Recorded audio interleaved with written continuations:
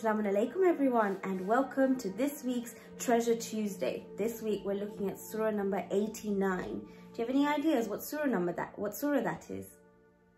If you guess Surah Fajr, you're absolutely right.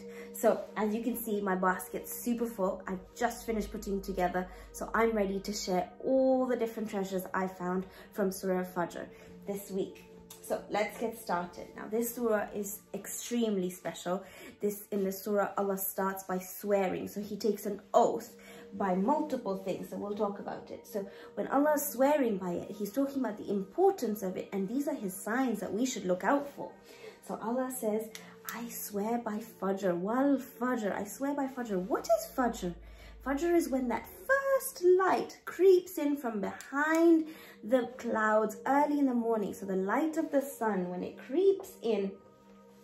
And Allah says, you know what else he swears by? He swears by the 10 nights. He swears by the 10 nights. Now these 10 nights could be the first 10 nights of Muharram. These 10 nights could be the last 10 nights of Shahru Ramadan. So Allah knows best, but he swears by the 10 nights, and he swears by the even nights and the odd nights.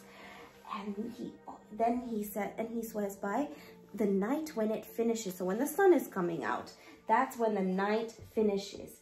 He says to us, did you not see? So he's still talking about his signs. He says, do you not see what happened to those people, those Ad and Thamud, the people of Fir'aun? They used to build these big structures, and they took so much pride in the things that they built. So I've got a rock, because rocks are hard.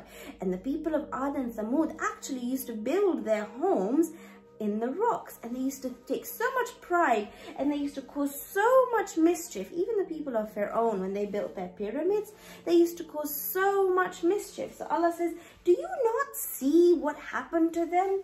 Are they still alive? No, I didn't think so. Guess what Allah says?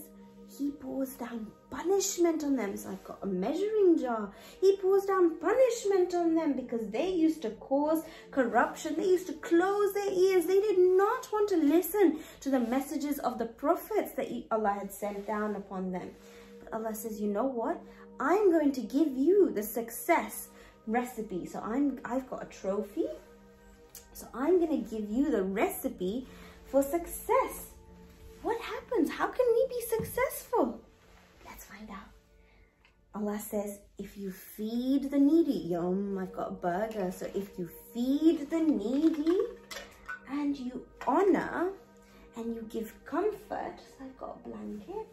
If you honor and you give comfort and you take care of the orphans, if you share your wealth, you give them comfort, that is a recipe for success. Because you know what? Is any of this wealth, is it going to help us? No, because Allah says, you come from dust, you come from the earth. So I've got some sand here. So you come from the earth and you're going to go back to the earth. Nothing is going to help us. But if sometimes when we have this realization, it might be, so I've got a bulb for the realization when that light bulb goes on in our minds. But sometimes if we realize too late, the time is going to be run out. The time is going to have run out. So I've got a sand timer because it's going to be too late. And then we won't be able to be successful. So we must do our best to receive an invitation. Where are we going to get invited to? We want to be invited to. So we want the doors of Jannah. We want the doors of, oops, I already told you. We want the doors of Jannah. So I've got a tree to represent Jannah. So we want the doors of Jannah to be inviting to us. We want them to be open to us. We want Allah to invite us into his Jannah right next to the Ahlul Bayt. So we must do our best to be successful. What is the recipe for success? If you said feeding the needy and taking care and providing comfort to the orphans, you're absolutely right. So these are the key lessons that we can take away from Surah Fajr. Inshallah, we'll see you tomorrow for Wordy Wednesday, where you will learn some new words that relate to Surah Fajr. See if you can find some beforehand.